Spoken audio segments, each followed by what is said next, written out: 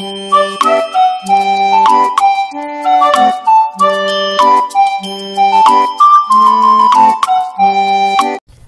day everyone, my name is Ryza Regala, and for today's lesson, we are going to talk about adjacent angles. So, on this lesson, you will learn about what is adjacent angles, example of adjacent angles, properties of adjacent angles, and how to identify adjacent angles.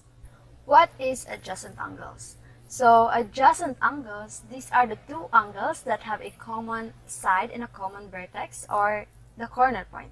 So, adjacent angles, they do not overlap in any way. So they are two angles that are next to each other.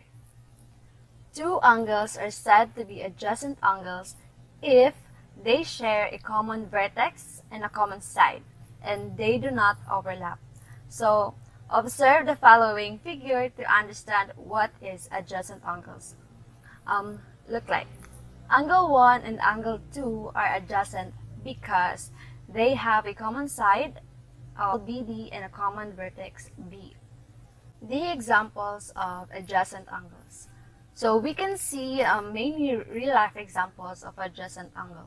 First, the most common real-life example of adjacent angles can be seen in the two pizza slices that are placed next to each other.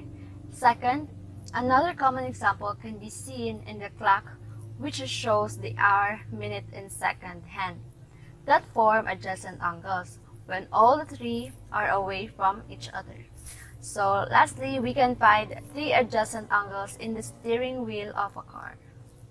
And we have the properties of adjacent angles. So the properties of adjacent angles are given below that help us identify them easily. So first, adjacent angles always share a common arm. They share a common vertex. They do not overlap. They have a non-common arm on both sides of the common arm.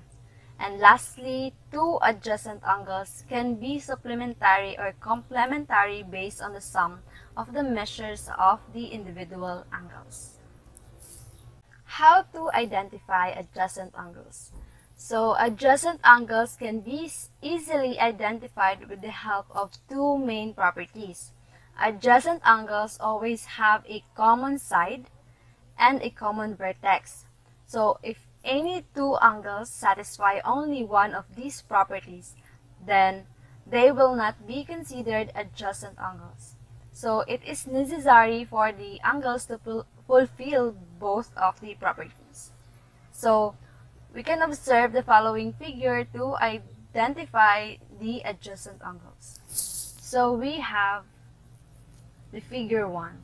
Angle 2 and angle 1 are not adjacent angles as they overlap with each other. So angle 1 is angle AOB and angle 2 is AOC. So next, we have angle 1 and angle 2 are not adjacent angles as they share a common vertex O, but not on a common side. So angle 1 and angle 2 should be next to each other.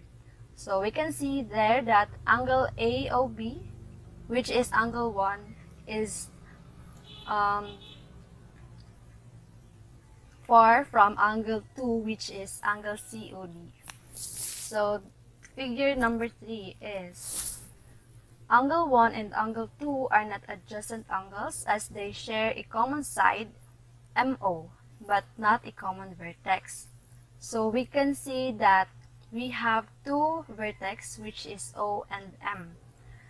But adjacent angle properties should have a common vertex. Okay. So and lastly, we have angle 1 and angle 2 are adjacent angles as they share a common vertex O and a common side OC.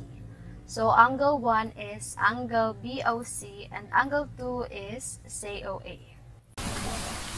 Hello everyone, I am Mary Crispin Miranda. So now let's proceed to non-adjacent angles. Non-adjacent angles are angles that satisfy one of the three properties, which is that they do not share a side or a common vertex. Also, non-adjacent angles are not next to each other. These two diagrams are examples of non-adjacent angles, where it has no common arm, no common vertex, and two separate angles. So, as you can see in the first diagram, angle 65.9 degree angle, its vertex is I. Then, it has two rays which are H and J. The second diagram, 38.1 degree angle, its vertex is not the same with the first diagram, which is F, as well as the two rays which are E and G. Therefore, they are not connected with each other. So that is how the non-adjacent angles dissimilar to adjacent angles.